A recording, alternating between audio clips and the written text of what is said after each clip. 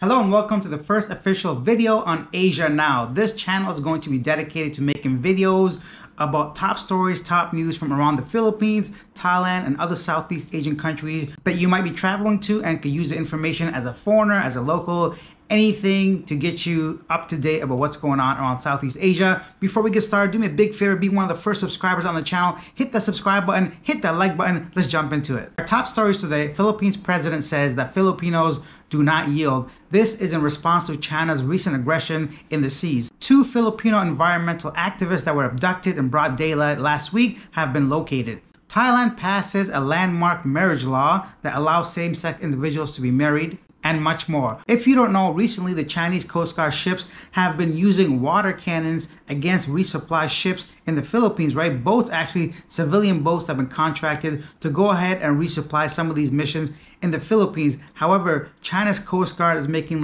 some very dangerous maneuvers, pushing them out of the way, even making contact with the boats, also using water cannons to basically shoo away these supply boats. Now, the president of the Philippines has said recently, and I quote, "We seek no conflict with any nation, more so nations that purport and claim to be our friends, but we will not be cowed into silence, submission, or subservience. Filipinos do not yield." I'm curious to see what kind of measures he puts in place, because I see no basically backing down from China. They've been doing stuff like this for a long time, not just in the oceans, but on land.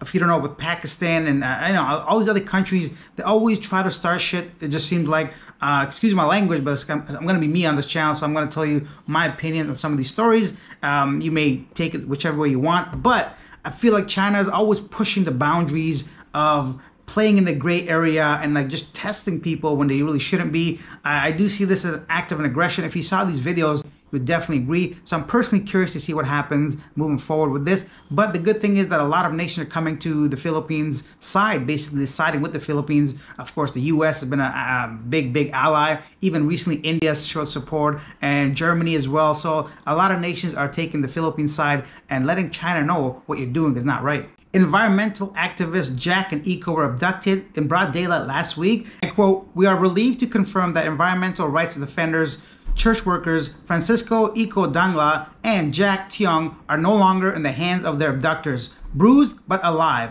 a fact-finding team said. The team did not provide details about what happened to Dangla and Tiong during the time they were missing.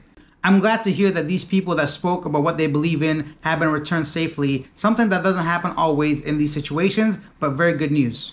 Speaking of being returned and some more good news, 18 Filipino seafarers were returned to the Philippines from Iran. Iran has released all 18 Filipino seafarers held aboard the MV St. Nicholas that was seized in the Gulf of Oman in January, after the managing agency that hired them was able to deploy their replacements. I quote, "The Philippine government thanked the authorities of Iran for their understanding in this matter and appreciates the work of the managing agency which made this possible." Staying within the region, Thailand has passed a landmark marriage law. Thailand's parliament passed a landmark marriage equality bill. Once the law is approved by the Senate and the King, the country will become the first in Southeast Asia to legalize same-sex marriage.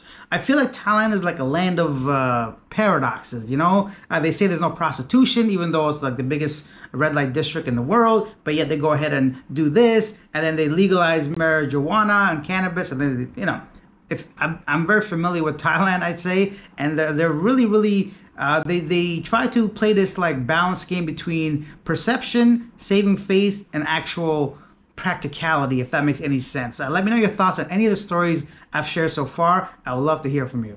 Thailand is set to become the first Southeast Asian nation to legalize same-sex marriage after the country's House of Representatives overwhelmingly approved the marriage equality bill yesterday. The legislation got passed by 400 out of the 450 lawmakers present, with only 10 voting against it. The decade-long campaign for same-sex marriage has now surmounted its most significant hurdle. While the law still requires approval from the Senate and endorsement from the King before it becomes law, the bill had the support of all Thailand's major parties, and its passage is expected to proceed as a matter of course.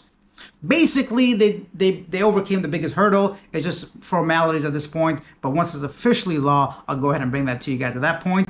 And lastly, crazy story, two crazy stories for me. First off is a story from United Airlines. Seems like there's always some kind of story when it comes to flight and airports and airlines and all that. I'll tell you guys a story right now.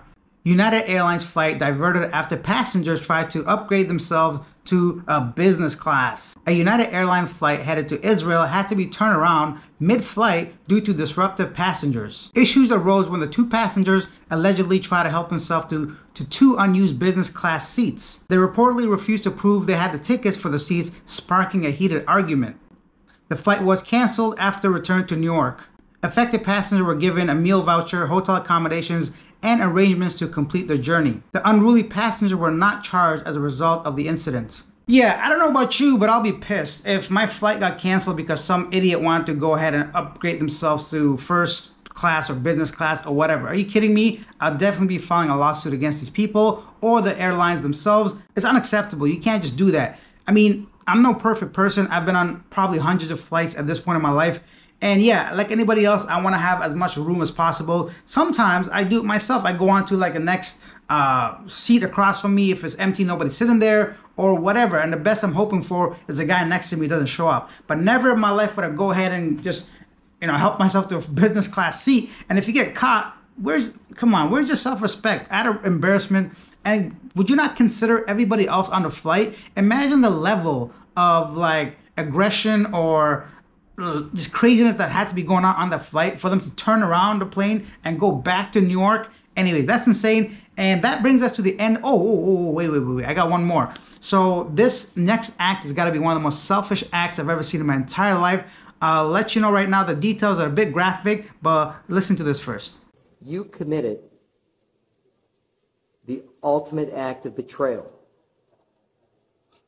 leaving your baby terrified, alone, unprotected, to suffer what I heard was the most gruesome death imaginable. You left your baby, Jalen, trapped in a pack and play without food and water for 10 days. This wasn't simply an oversight. I'm going to sentence you to life in prison without the possibility of parole. Unbelievable. I'm no parent, but I can never imagine leaving a child like that for 10 days while I'm out somewhere on a beach. Anyways, I'm going to save my own sanity and not discuss. Let me know your thoughts about any of the videos or stories we talked about today. I'd love to hear from you. If you enjoy this video, do me a big favor. Just subscribe to the channel. Hit that like button so more people can watch this. I'll see you guys in tomorrow's video.